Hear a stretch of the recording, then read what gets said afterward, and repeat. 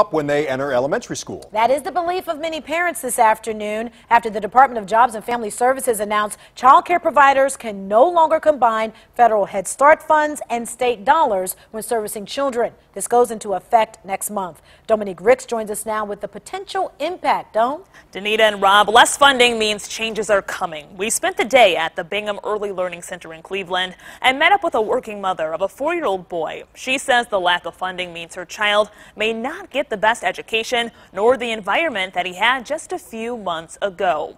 Under the enforced change, there's less money.